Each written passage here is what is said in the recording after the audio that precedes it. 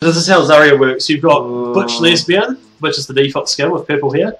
And then you've got Butch Lesbian in yellow, Butch Lesbian in red, Butch Lesbian in green, Butch Lesbian in lesbian in purple, Butch Lesbian in white, Butch Lesbian in black, Butch Lesbian in white with slightly darker blue, Arctic Lesbian, which is basically the same skin just with a coat and a hat.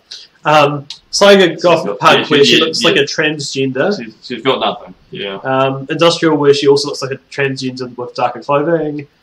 Champion, which is the summer events, which like both those skins are exactly the same, just a slight colour difference, and they're not that different from the original. Totally 80s is basically still the same sort of stuff, just with a sleek haircut and a little bit of a shirt on. And the final one is just fucking weird.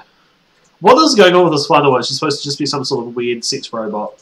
Just it's armor, basically. There's nothing special in any of her skins. And then you go to like who we got like Tracer or whatever.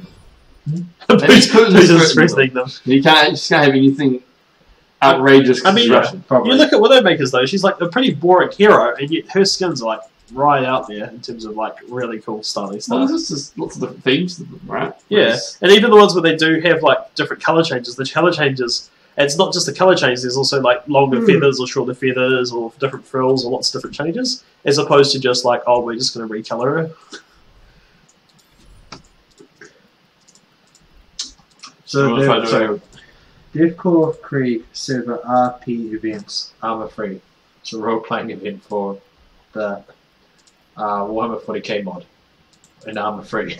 that actually would be pretty fun, I reckon. There's actually proper people as well. Really? Yeah, and there's a bunny bear, just not giving a fuck.